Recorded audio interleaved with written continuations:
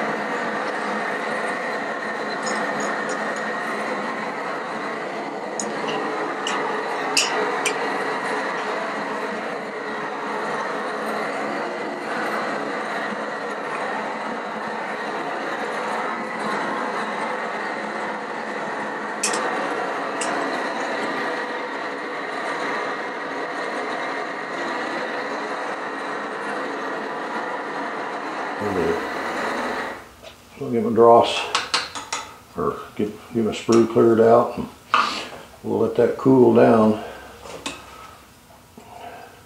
to where we can take it apart and see if we got a nice bearing made there also. Again, that front one, you know, this area here, you got to concentrate on getting a little extra heat in it. We Babbitt out of both vents right there, and got Babbitt out of both vents right here, so I think we got that one full.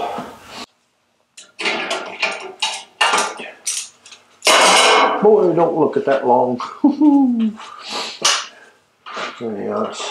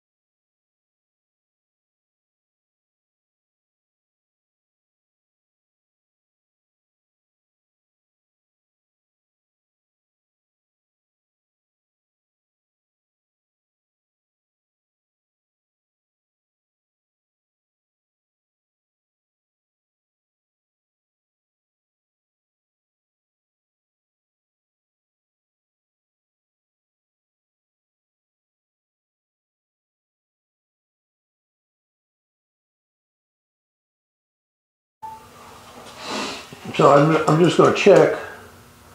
What I'm looking for is to make sure that I got that bearing all fit it into the saddle, and I'll do that on both sides. And the peening process just gets that to shape in there just real nice. So quite happy. We got the third bearing to pour. We're moving on.